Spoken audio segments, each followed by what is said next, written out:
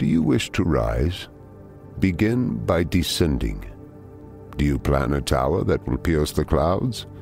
Lay first the foundation of humility. Take care of your body as if you were going to live forever, and take care of your soul as if you were going to die tomorrow. Patience is the companion of wisdom. You aspire to do great things. Begin with little ones. Pray as though everything depended on God. Work as though everything depended on you. Faith is to believe what you do not see.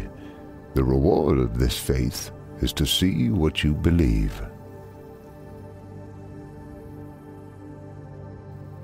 Complete abstinence is easier than perfect moderation.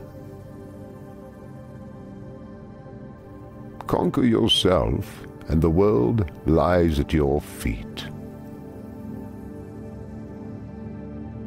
Right is right, even if no one is doing it.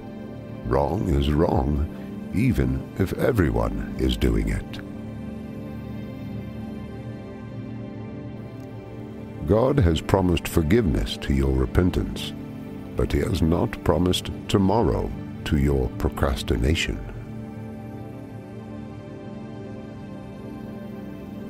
The confession of evil works is the beginning of good works.